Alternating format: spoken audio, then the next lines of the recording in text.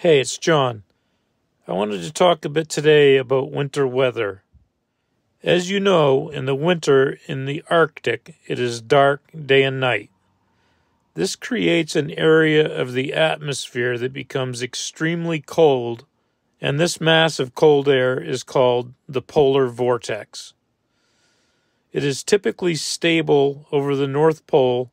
As you go south, the air becomes warmer where it is still heated by the sun. This creates a strong force where warm air flows toward the pole, but the spin of the Earth causes it to rotate around this cold, dense air mass. This air boundary is called the polar night jet and follows the rotation of the Earth as a strong westerly wind and acts as a curtain containing the polar vortex of frigid air. Large storms, mountainous terrain, and temperature gradients create giant planetary waves in the atmosphere that batter the polar night jet and disrupt the stability of the polar vortex. This can cause it to shift southward off the pole, split it into two, or even reverse direction of the polar night jet. When waves of warmer air break into the polar vortex, a phenomenon called sudden stratospheric warming can take place.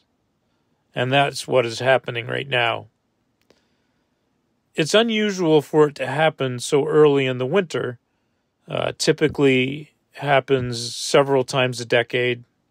So this intrusion of the warm air can cause an increase in the temperature in the atmosphere over the poles by as much as 150 degrees Fahrenheit. So warming air disrupts the polar night jet containing the frigid air and can cause it to spill southward for weeks at a time. I think I better dig out the thick jacket, the thicker socks, and fill the fuel barrel. I won't be surprised to see the dog decide to start peeing inside.